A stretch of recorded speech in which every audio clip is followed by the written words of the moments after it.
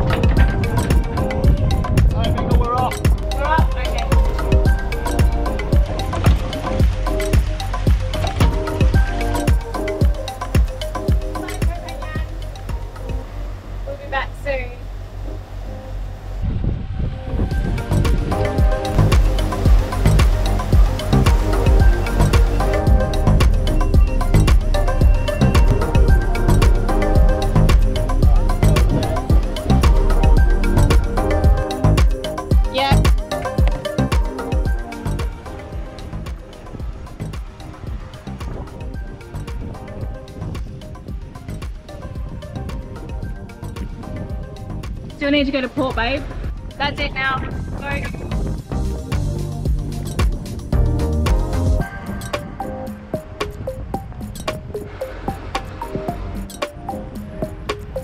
Can you see it? Say when.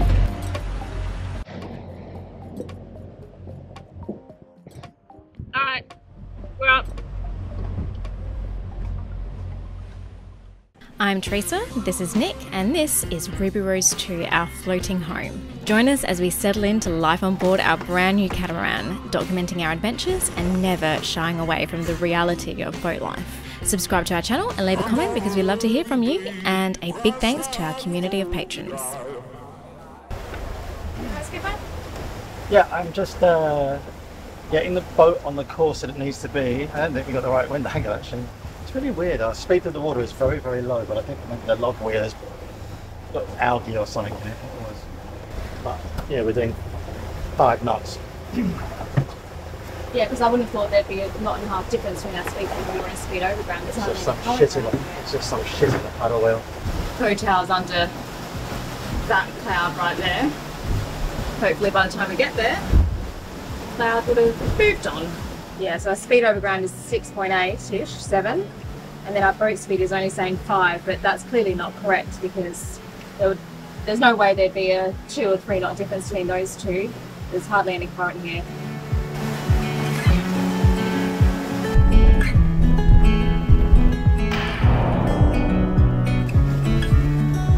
Ah, this is what it's all about. We're making about 8.5 knots last time I saw. Sails look beautiful and the boat is just so comfortable. Oh, happy days. This is nice.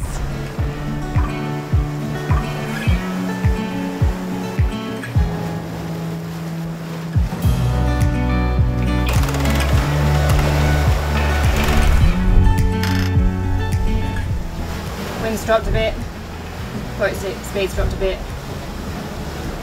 Getting a few little gusts, so it's kind of vacillating between 13 knots and then gusting up to 21-ish. We don't have a reef in the main.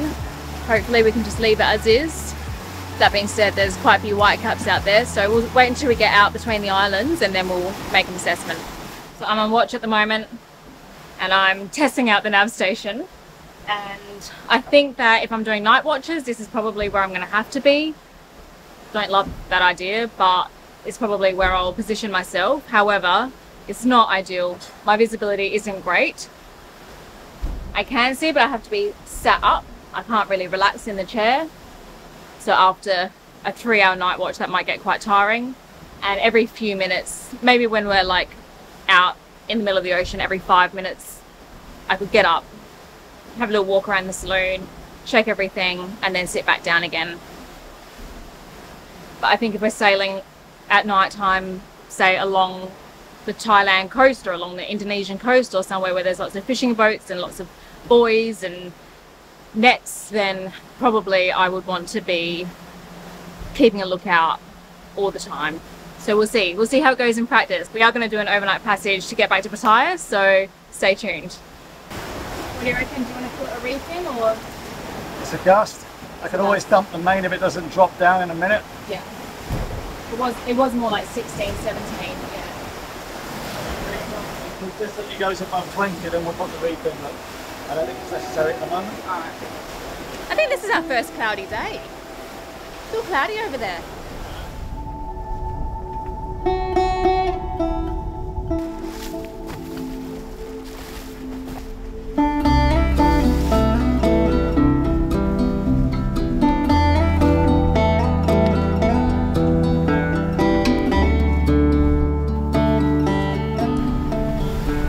Koh Tao, Koh Phangan. Only about 25 miles, fairly quick one. We'll be there just in time for lunch.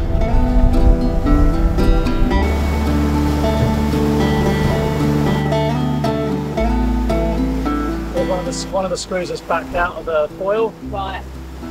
It's not there anymore, so I need to get one set. Is that what Nick and Terysa saw, or is that something different? Well, I only saw the other side one with a different tack, so I don't know when it was lost, but it's gone.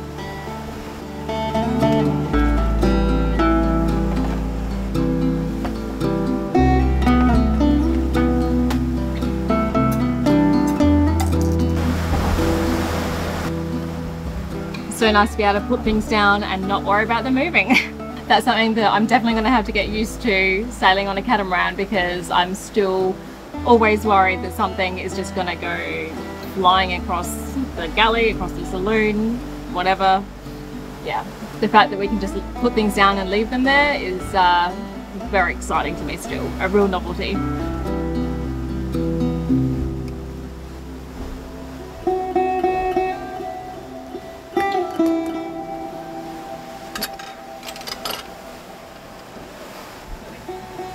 I don't like sailing upwind. I don't see the point of daggerboards. I literally just don't see the point of them now. Are daggerboards just for upwind? Well, no, they do lots of different things. They provide stability, they counter pivot the action of the main. But realistically speaking, I don't like sailing upwind. It's shit. This isn't so bad. It's not so bad, no, but we got 40 degrees apparent, right? The boat is not going along, I mean, only doing 7-8 knots. But like abaft of the beam, like downwind, like, yeah. How quickly you get used to sailing on a catamaran? No, I'm just saying to you. No, I'm just saying to you, I'm going to put this out there for everyone on the internet.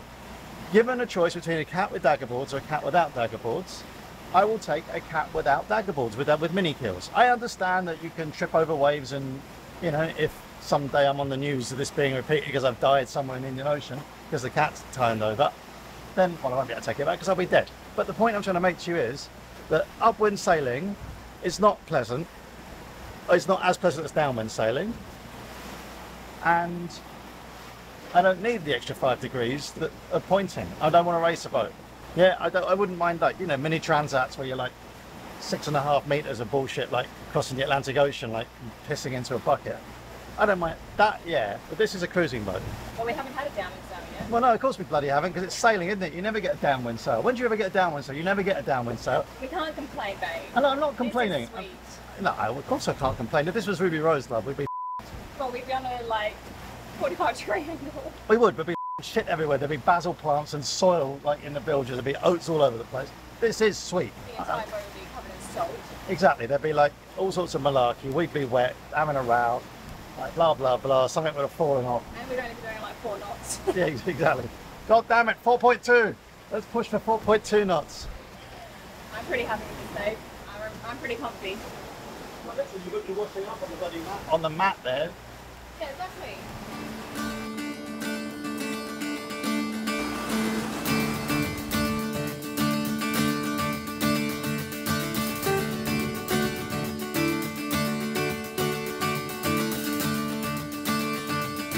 You're looking quite sexy today. Very sexy. This boat cannot point at 30 degrees. I don't understand it.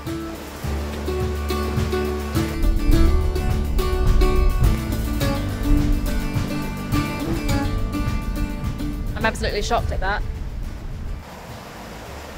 That's crazy. As soon as you get under 35, it really picks up. But Yeah, it's not that's right. stalled at 30. No, It's just shit at 30. not even shit. It was doing 5 knots in 18 knots apparent. That's insane. That makes me very, very happy.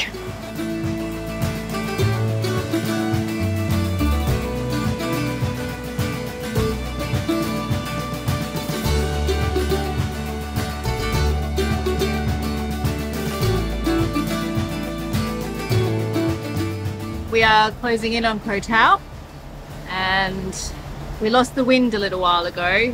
Well, we didn't lose it. The wind swung round a little while ago, and we've discovered that, I mean, above 30 degrees, the boat can point, surprisingly, and she does particularly well above kind of 34, 35 degrees. We maintain speed. Whoa, bit rolly.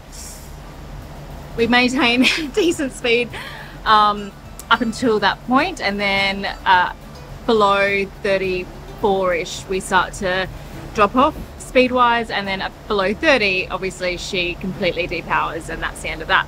We had to drop the main and fill the jib and turn the engines on, but that's okay. We were just about Koh Tao anyway, so it's all good. We are just closing in on the mooring field. Our strategy today, because this is the first time Nick and I have picked up a mooring buoy together, just the two of us on this boat. We did pick up loads in Australia when we were chartering the two 1260s, so we have done this once or twice before on a catamaran, but this is the first time on Ruby Rose 2. So our strategy is that I'll be at the helm, Nick will be at the bow on the trampolines picking up the buoy, and because we can barely communicate because we can't hear each other, we're relying purely on hand signals. Let's hope this goes well though. Alright, we'll pick a buoy together and then Alright. Huh? Which buoy do you reckon?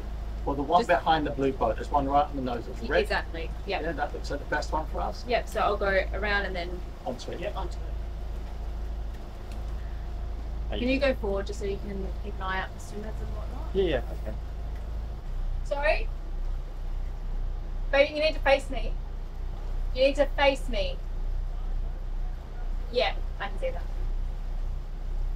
I'm quite nervous. Space quite busy.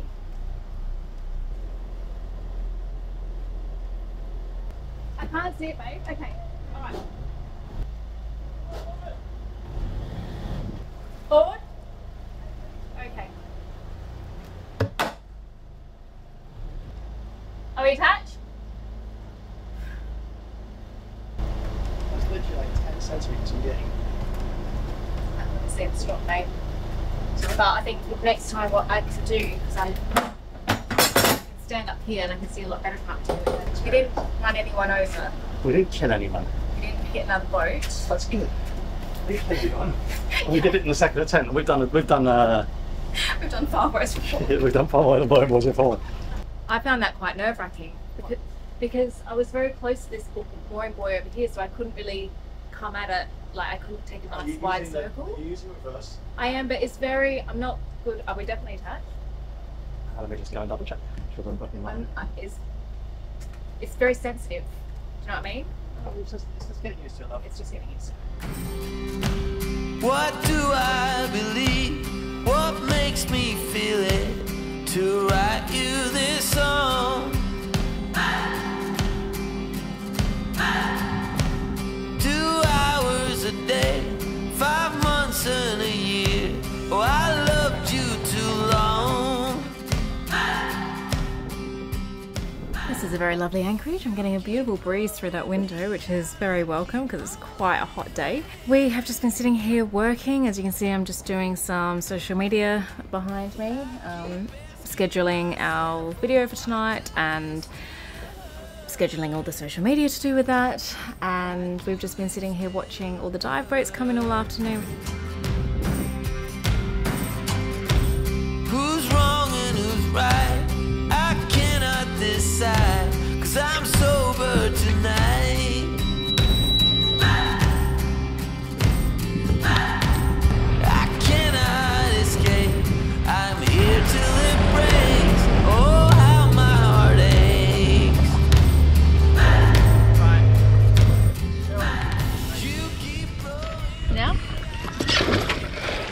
splash.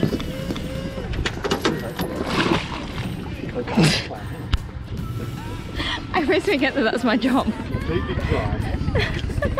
Sorry.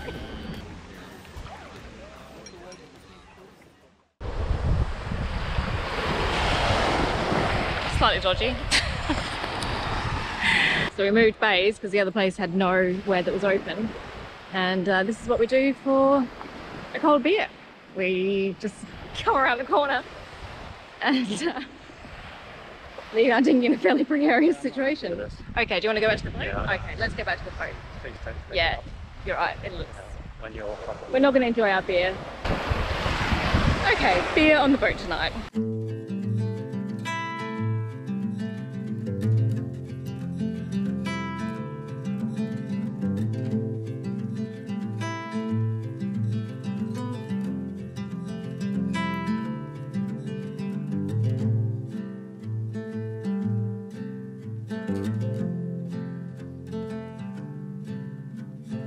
That was the point that we went around. Not the best idea. We learned a lesson today.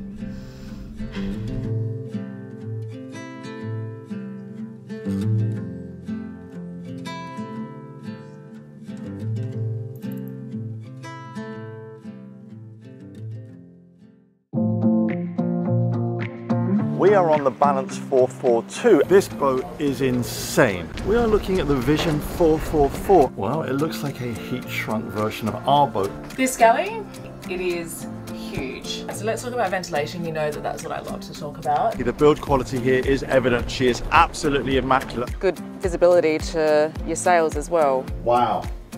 Wow. Yeah. Okay. Cool. Yeah, again, I don't have much to say.